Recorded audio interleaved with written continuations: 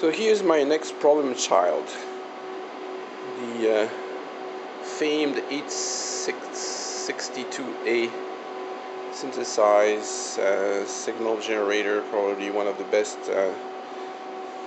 oscillators ever made. And I was all happy to have repaired my 8568, the spectrum analyzer, and right now it's fine. But see what happened. This is 199.99999. I changed it to 200 megahertz, and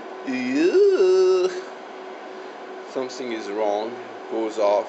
It looks like an unlocked signal, and sure enough, it has an error 99.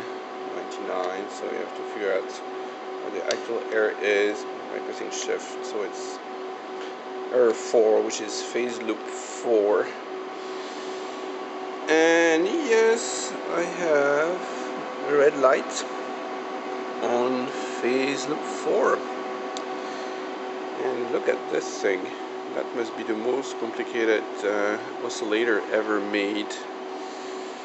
And now if I go back and go back down, eventually the error code, yeah, here you go, error code is cleared, and it's fine here,